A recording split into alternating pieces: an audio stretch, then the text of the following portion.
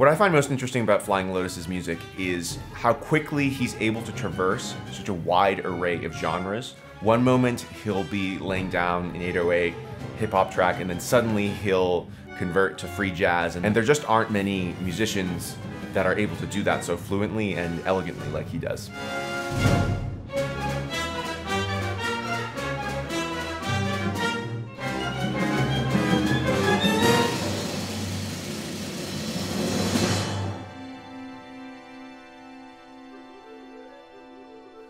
The thing I find most special about his music is his willingness to embrace all of his influences. He certainly doesn't hide from them, and even the album You're Dead was conceptualized riding in a car with his friend Thundercat, who's featured throughout, listening to great jazz legend George Duke, who also infused R&B and funk into all of his jazz recordings.